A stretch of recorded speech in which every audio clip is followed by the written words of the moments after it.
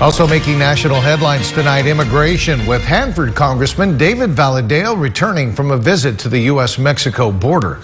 Visiting alongside 6 other members of Congress, Valadao traveled to El Paso on Friday, where he met with ranchers and farmers who live near the border wall. He also visited a migrant processing center and a facility temporarily housing unaccompanied minors. Valadao says he hopes this trip will bring about change in immigration policy and awareness.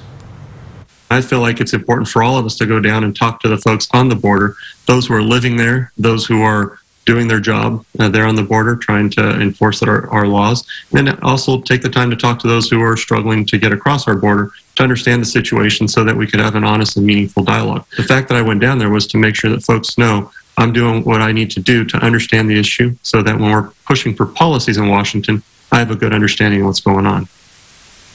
Last month alone, the Border Patrol reported more than 170,000 total encounters with migrants at the U.S.-Mexico border, the highest monthly total in more than 2 decades. Congressman Valadao is calling on members of Congress from both sides of the aisle, including Vice President Kamala Harris, to visit the border. She has been tasked with leading the Biden administration's policy on immigration.